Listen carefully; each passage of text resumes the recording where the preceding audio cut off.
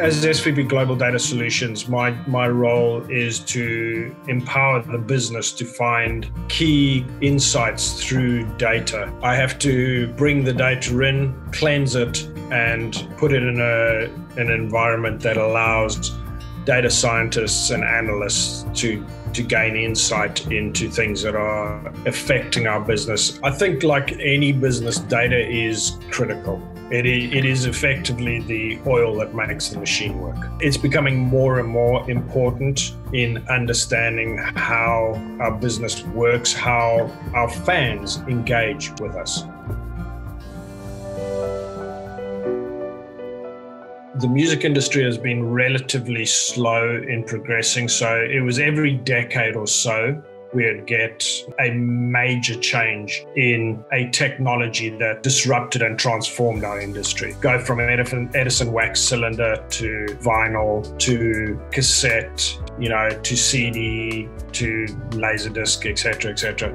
With the advent of digitization of music, those changes are happening much, much faster. With the advent of the iPod and iTunes, that was the first sort of big disruptor in our world. People effectively transferred all their physical media onto digital media, and you could take 1,000, 10,000 albums with you when you travel. For convenience, that was amazing. Nowadays, even downloads are a thing of the past. So we're now moving into the streaming world. Every piece of music, well, most piece of music at your fingertips.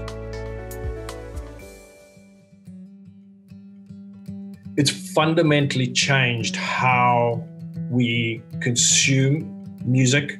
It's been massively disruptive, but it's also been incredibly empowering for musicians and for the music industry and for fans too. If you want to make yourself heard when there's 40,000 tracks being released every single day, you need a way of reaching that audience. We get content and information from so many sources. We're processing around 2.2 billion transactions every single day.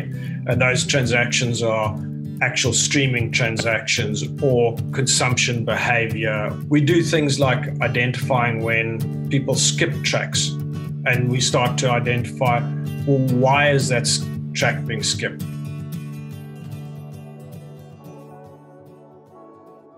I think our biggest challenges are like every big data thing. It's about the 4 V's. So velocity, volume, veracity of data.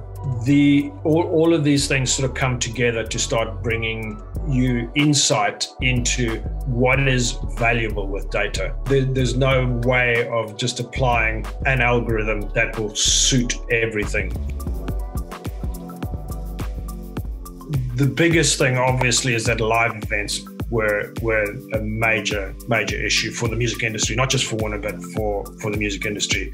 That hit the music industry hard. The contra to that, though, was that because everybody was stuck at home, they were free to listen to music as and when they wanted. What we've actually seen, more engagement on the streaming platforms through the pandemic. Obviously, the live side of things, we've had to be a lot more creative. So we've done more sort of intimate live studio sessions. The next big thing is going to be augmented reality. Virtual reality will be very hot on its heels. And I'll be honest with you, I think virtual reality is going to change not just the music industry, but most entertainment industries. It is a bright future. It's like anything. Technology is an enabler, but it needs, like anything that enables, it needs to be used responsibly. All of this stuff, there needs to be an ethical focus on how we utilize technology. Music itself has got immense value in helping people. Sometimes when something's so easy to get, it loses value. And the one thing that we don't want is music to lose value, because music truly does change the world. The fact that I can listen to something and be transported back 40 years to a place, a time, a particular emotion, is extremely powerful. So let's utilize whatever we do with technology for good, whether it be in the music industry or anywhere else. When you're putting stuff together, it's not just about the money. It's not just about the power. It's about how we improving people's lives.